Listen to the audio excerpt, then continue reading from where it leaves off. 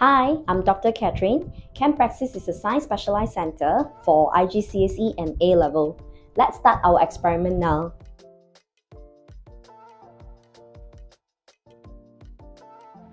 Hello, we're from ChemPraxis. In this video, we'll test for ammonia gas.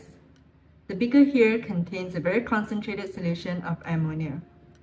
The beaker is covered with a parafilm to stop the ammonia from evaporating because this solution is very volatile.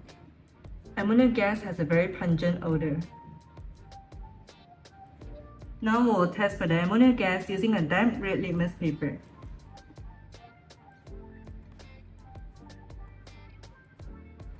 Ammonia is a basic gas, so it turns the red litmus paper to blue color.